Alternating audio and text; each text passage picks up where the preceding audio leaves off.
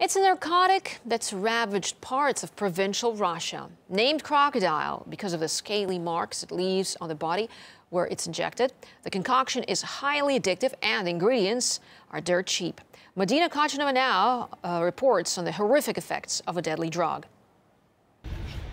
It's 2 years since drug addict Alexei lost his best friend, and every December he visits his grave. Andrei was a great photographer. He was into advertising. He was involved in several projects. But that thing just killed him. He couldn't stop.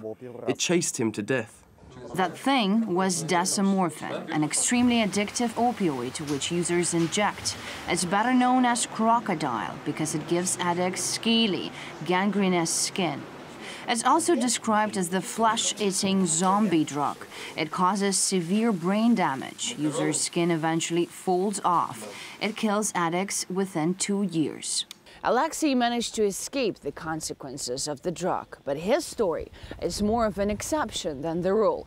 In reality, those who tried the so-called world's deadliest drug even once pay dearly for the cheap high, and all too often they end up here. I remember my friend couldn't work because of the drug. He needed to inject again. It became an obsession. In the end, he was only working to afford the dose. Crocodile is cheap, costing just a tenth of the price of regular heroin. And most worryingly, it's easily manufactured at home using over-the-counter chemicals. One of the main factors why it spread was all the irresponsible decisions made back at the end of the 90s, where the health ministry eased the sales regulations of medicine, which contains codeine. Now no one needed any prescription to buy such medicine. Alexei agreed to show us just how easy it is to get the vital ingredient, painkillers. We're on our way to the drugstore. I don't have any prescription, but I believe I'll get everything I need there.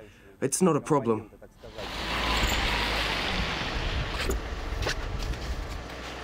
It didn't take him long, just 5 minutes, and he was back. Alexei tells us that crocodile is made by combining codeine with ordinary household detergents or even gasoline.